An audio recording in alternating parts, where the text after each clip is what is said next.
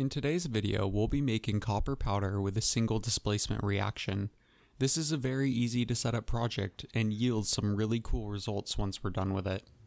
All we need is copper 2 sulfate, boiling water, sodium chloride, and aluminum foil. This reaction is slightly exothermic, so it is always best that this is done in a well-ventilated area or outside.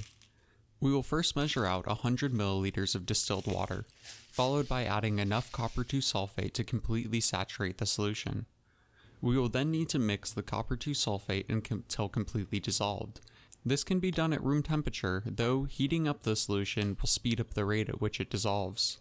I place the solution in my heating mantle, drop a stir bar in, and let all the copper 2 sulfate crystals dissolve.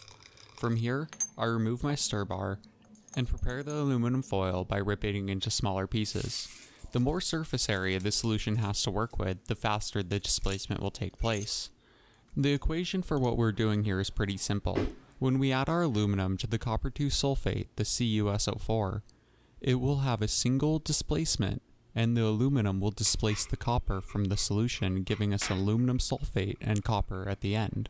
We know aluminum to be more reactive than copper by the reactive series of metals. More reactive metals will always displace the less reactive metal. Though most store-bought aluminum has a layer of oxidization, so we add the NaCl to help start the reaction and remove the oxidation layer. The chloride ions act as a catalyst, allowing the reaction to take place at a faster rate, the Na+ and the Cl-.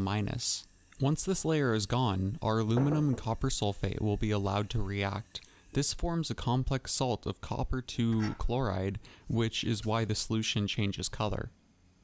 Once we add the salt, we can see the reaction starting to take place and the aluminum looks like it's almost rusting. What's going on here is most of the aluminum is dissolving into the copper sulfate and the copper is being released. However, almost as soon as the reaction started, my camera turned off. Which really made me upset though, because it was such a cool reaction in my opinion. I needed to do it again, though this time slightly different.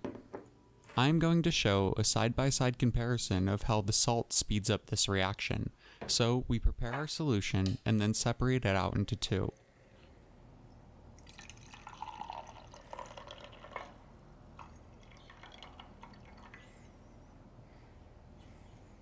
The one on the left will be our solution without the NaCl, and the one on the right will be our solution with the salt. We can see as soon as we add it and mix it slightly, the reaction starts and finishes within about 60 seconds. It also brings the solution up to about 135 degrees, so that is something to take note of. Next, we'll add our NaCl to the beaker that didn't have any and see a close-up, real-time reaction of what is going on. Once we add the salt, we immediately see bubbles starting to form within the liquid.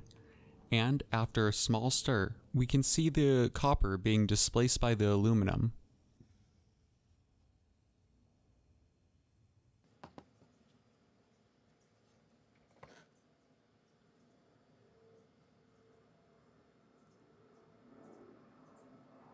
After the reaction has been completed, we can see that the solution has turned a dark blue. The copper can now be seen floating throughout the solution, though it is mainly sunk to the bottom. The next step to reclaiming our copper is to filter the solution through a gravity filter or a vacuum filter to remove the solid copper. We can see that the copper is very wet and we must allow it to dry. To do this, I place the copper in a recrystallization dish and let it air dry for about 24 hours with occasional stirring. After about 24 hours, we come back and see that the copper powder has completely dried and is easy to move around and does not stick.